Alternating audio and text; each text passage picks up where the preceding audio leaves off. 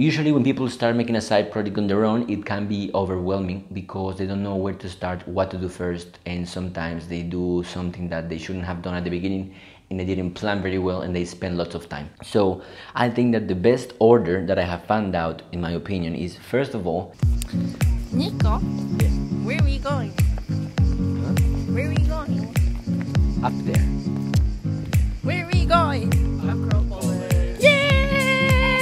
Thank you. I start drawing the screens. Like I'm not an artist. I just make squares and I say titles of the boxes, and this is the profile and profile photo, profile image, I don't know, message box, stuff like this. It could be very simple, but also if you want to, and this I found out that is good for me, I prefer to finish the HTML, CSS as good as I can at the beginning before I touch any of the backend. So what I do is that I go to Pinterest, I go to Dribbble, I go to Behance, and I look for websites that I like, and I kind of take elements from them. If I like the menu of a website, I kind of take that element. If I like the cards of the website, I take the cards. If I like how they show the text, how they show the images, the login form, stuff like this.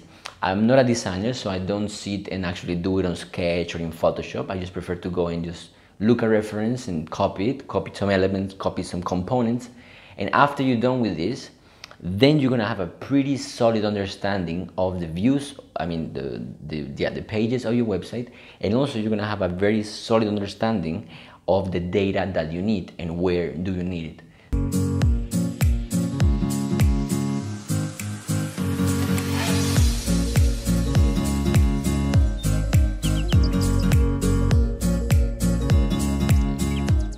So based on this, you're going to be able to then go to the backend and make your models and then make your APIs.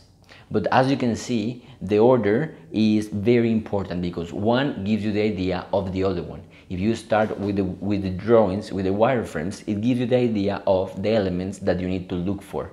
If you are gonna need a header, then which header are you gonna look for? Are you gonna copy it? You're gonna make one of your own. Then after you have the drawings, as you can see, you have an idea of what you need to code. So then after you code it, this is going to give you the idea of the front end. It's going to give you the idea of what you need to have on the back end, which is, I think, the part where if you have front end ready, it's going to be very simple for you. If you start from the back end first, I find it very difficult because I am on the dark. I don't know what I need on my models. I don't know which APIs I need.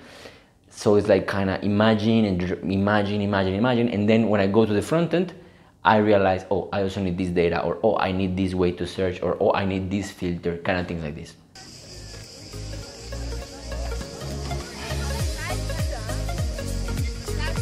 How do you feel about seeing them? No words, you know? No words. What do you mean, don't work? I don't have words to express the amount of sweat I have on my pants. And I realized that the best thing I can do is always start from the front end. So let me know what you do, let me know how you do it, let me know what is your best order in how to structure a project, a full stack project on your own. Let me know how you do it. I'm very, very curious to maybe learn something that's gonna make me faster or better. If you like the video, please leave a like, leave a comment letting me know what you think, and nothing. Enjoy life, eat kimchi, take a shower, be happy, watch Normal Colors. We love you. Thank you very much.